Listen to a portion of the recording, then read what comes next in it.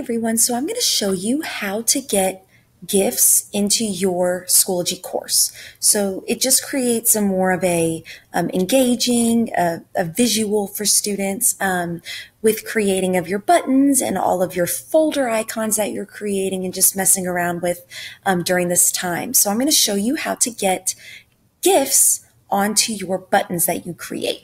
So the first thing you're going to do is go to canva.com. I love this program. This is a great program for pretty much anything and everything. So canva.com, and it's free for educators. If you sign up for their education, with their education program, it's free for educators.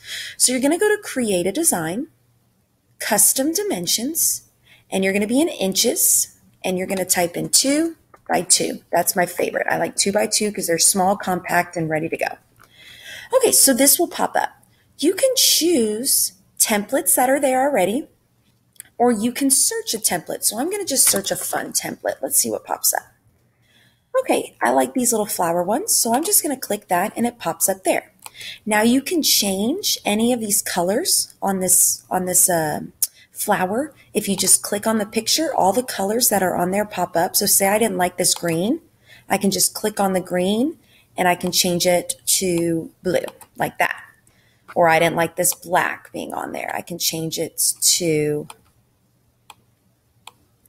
orange, let's say. Okay, there we go. So now you can also delete all of these and just start from scratch like that. Okay, you can also just start from scratch on the entire thing if you'd like. Okay, the next thing you're going to do is add in your words for your button. So you're going to go over here to the text box. You're going to click on it. You can choose either a pre-created one that you want to use, or you can just type in a heading, a subheading, or just a little bit more of a text. So I'm going to type in subheading or a heading. I'm going to go back to my practice course. The first one I want to do is for the parents. So I'm going to type in for the parents.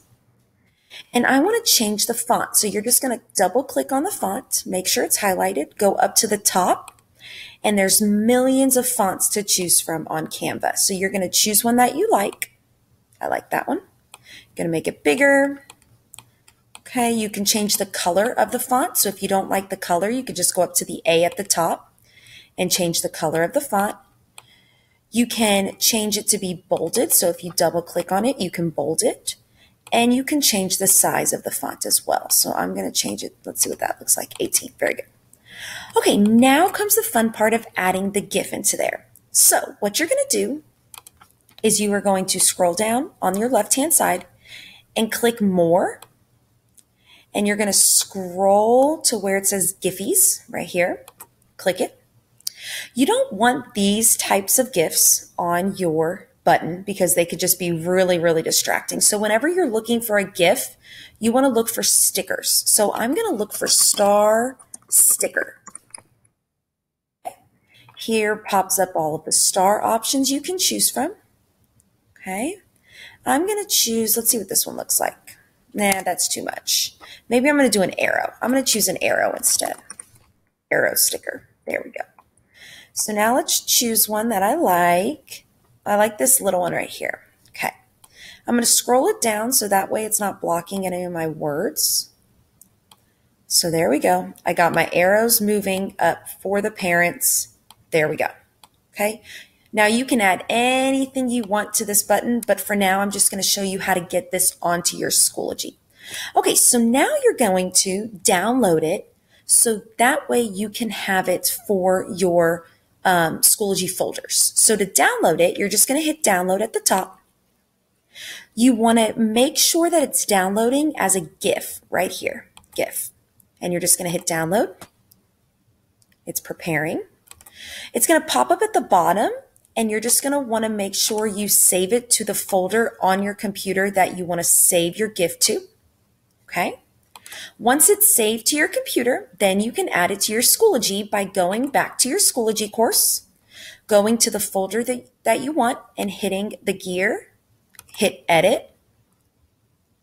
And then in this description, this is where you want to add your GIF folder description. So you want to go over here to insert content, image, attach a file.